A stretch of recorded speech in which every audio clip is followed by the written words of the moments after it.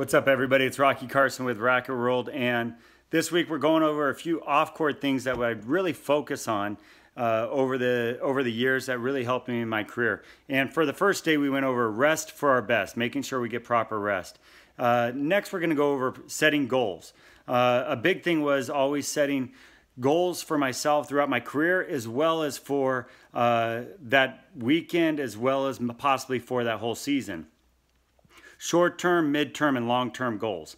I know for myself, it really gave me something to really dial in, focus on, and made it achievable for me to keep going the direction I wanted to go. If it was, hey, I want to get this many backhands in a row for a short-term goal down the line. If it was, hey, this season, I want to be able to, do this or do that.